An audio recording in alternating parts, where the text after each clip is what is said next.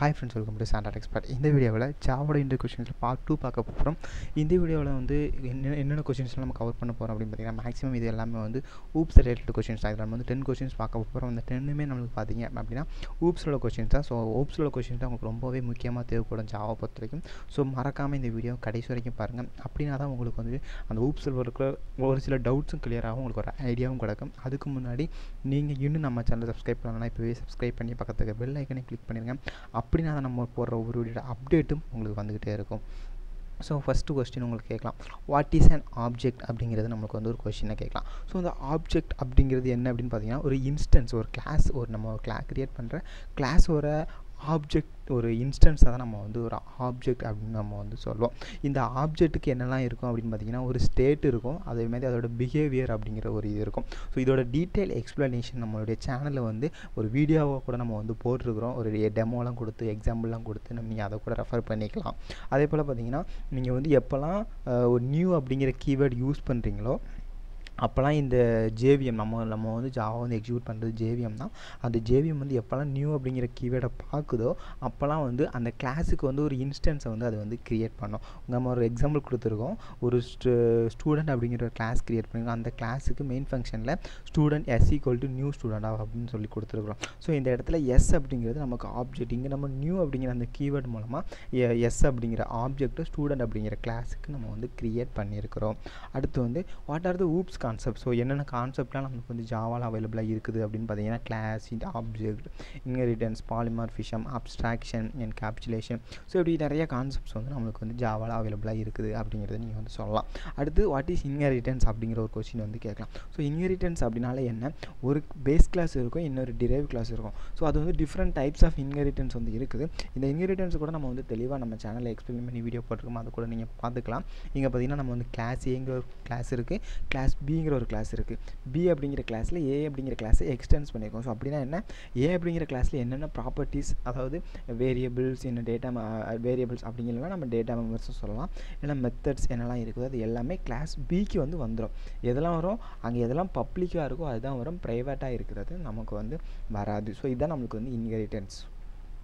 அடுத்து what is encapsulation. So encapsulation அப்படிங்கிறது என்ன அப்படின்னு பார்த்தீங்கன்னா ஒரு நம்மளுக்கு இருக்கிற வேரியபிளையும் மெத்தடையும் ஒரு சிங்கிள் யூனிட்டாக நம்ம வந்து பைண்ட் பண்ணுறது தான் அப்படி ஒரு என்கேப்சுலேஷன் அப்படின்னு நம்ம வந்து சொல்லுவோம். இது என்ன சிங்கிள் யூனிட்டாக பைண்ட் பண்ணுறது அப்படிங்கிறது ஒரு டவுட் இருக்கலாம்.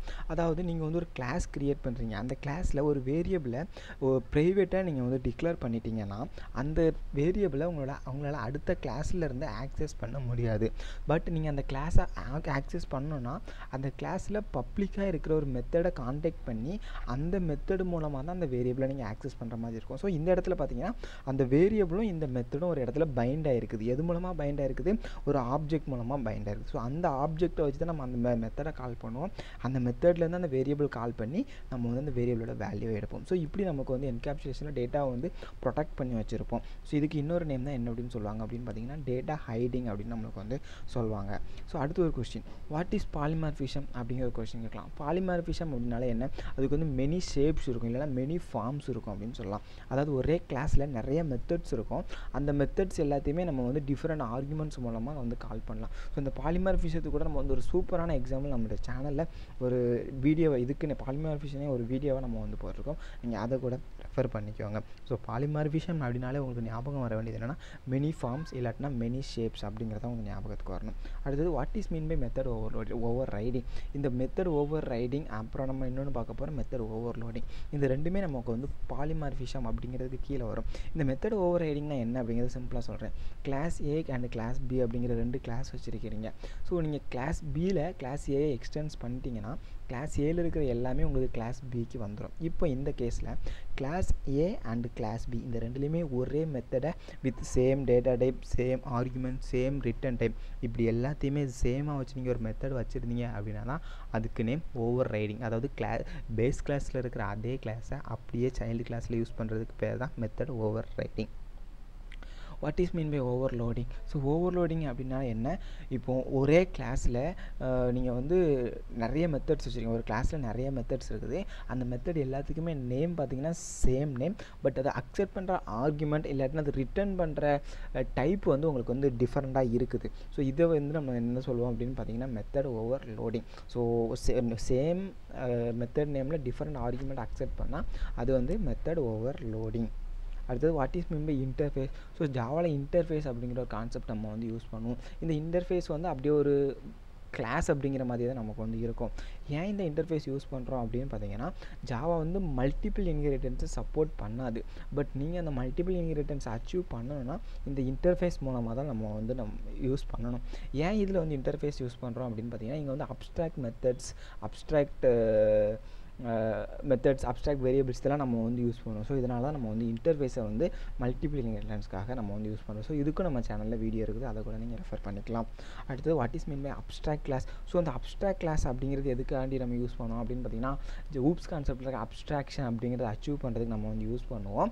இங்கே அப்ஸ்ட்ராக்ஷன் நம்ம யூஸ் பண்ணும்போது அப்ஸ்ட்ராக்ட் கிளாஸில் ஒரு மெத்தடோட டிக்ளரேஷன் நம்ம கொடுத்துட்டு அதோட டெஃபினிஷனை நம்ம இன்னொரு கிளாஸில் எழுதுவோம். அதாவது அந்த அப்ஸ்ட்ராக்ட் கிளாஸில் வந்து அதோட டெஃபினிஷனை வந்து நம்ம வந்து ஹைட் பண்ணி வச்சுருவோம். அதுக்கு தான் நமக்கு வந்து அப்ஸ்ட்ராக்ட் கிளாஸ். இந்த அப்ஸ்ட்ராக்ட் கிளாஸில் வந்து நம்ம வந்து அப்ஸ்ட்ராக்ட் அண்ட் நான் அப்ஸ்ட்ராக்ட் கிளாஸை வந்து நம்ம வந்து கிரியேட் பண்ண முடியும். பட் இன்டர்ஃபேஸில் நம்மளால் அதை வந்து கிரியேட் பண்ண முடியாது. இதுக்குள்ள டிஃப்ரென்ஸும் நம்ம சேனலில் பெரிய வீடியோவே இருக்குது, நீங்கள் அதை கூட பார்த்துக்கோங்க. அடுத்தது what is a class? So நம்ம வந்து இதை ஃபஸ்ட்டே பார்த்துருக்கணும், பட் இதை வந்து கடைசியாக பார்க்குறோம். ஏன் அப்படி நான் கடைசியாக வச்சுருக்கேன் அப்படின்னு பார்த்தீங்கன்னா, கிளாஸ் அப்படிங்கிறது தான் ரொம்ப ரொம்ப முக்கியமானது. ஜாவாவில் நீங்கள் ஒரு சிம்பிள் ப்ரோக்ராம், ஒரு 2 நம்பரை ஆட் பண்ணுறதுக்குள்ள ப்ரோக்ராம் எழுதணும்னா கூட ஒரு கிளாஸ் கிரியேட் பண்ணால் மட்டும்தான் உங்களால் எழுத முடியும். ஸோ கிளாஸ் அப்படிங்கிறது ஜாவாவில் ரொம்ப ரொம்ப முக்கியம். ஸோ அந்த கிளாஸ் அப்படிங்கிறது என்ன? இந்த கிளாஸ் அப்படிங்கிறதுல வேரியபிளும் இருக்கும், மெத்தடும் இருக்கும். ஸோ வேரியபிள் அப்படின்னா என்ன? ஸோ வேரியபிள் அப்படிங்கிறது ஆட்ரிபியூட். ஸோ அந்த வேரியபிள் தான் நமக்கு தேவையான வேல்யூஸ் எல்லாத்தையுமே ஸ்டோர் பண்ணி வச்சுருப்போம். அதேமாதிரி மெத்தட் அப்படின்னா என்ன? ஸோ அந்த மெத்தடுக்குள்ளே தான் நமக்கு தேவையான லாஜிக்ஸ் இல்லை நம்ம என்ன ஆப்ரேஷன்ஸ் பண்ண போகிறோம், இது எல்லாத்தையுமே நம்ம வந்து அங்கே தான் நம்ம வந்து எழுதியிருப்போம். ஸோ இது எல்லாத்தையுமே சேர்த்தது தான் என்ன அப்படின்னு பார்த்தீங்கன்னா கிளாஸ். ஒரு கிளாஸ் அப்படிங்கிறது என்னென்னா ஒரு ப்ளூ பிரிண்ட். நம்ம வந்து அந்த கிளாஸுக்குள்ளே டேட்டா மெம்பர்ஸ் இருக்கும், மெத்தட்ஸ் இருக்கும், இது எல்லாத்தையுமே சேர்த்தது தான் ஒரு கிளாஸ். ஸோ இப்போ உங்களுக்கு வந்து ஒரு ஊப்ஸோட பேசிக்கான கான்செப்ட்ஸ் எல்லாமே தெளிவாக இருக்கும் அப்படின்னு நினைக்கிறேன் இந்த 10 கொஸ்டின்ஸில். ஸோ கண்டிப்பாக உங்களுக்கு இது ஈஸியாக புரிஞ்சிருக்கும்னு நினைக்கிறேன். இதோட டீட்டெயில் எக்ஸ்ப்ளனேஷன் எல்லாமே நம்ம சேனலில் தனித்தனி வீடியோவாக இருக்குது. நீங்கள் அதை கூட உங்களுக்கு டவுட்ஸ் இருக்கிற சமயத்தில் நீங்கள் அதை வந்து கூட பார்த்துக்கோங்க. இந்த வீடியோ பிடிச்சிருந்தா இந்த வீடியோக்கு ஒரு லைக் கொடுங்க. இந்த வீடியோ பற்றின கமெண்ட்ஸை மறக்காமல் கீழே கமெண்ட் செக்ஷன் சொல்லுங்கள். நீங்கள் இன்னும் நம்ம சேனலை சப்ஸ்கிரைப் பண்ணலாம், இப்போவே சப்ஸ்கிரைப் பண்ணி பக்கத்தில் இருக்கிற பெல் ஐக்கனையும் கிளிக் பண்ணிடுங்க. தேங்க்யூ ஃபார் வாட்சிங்.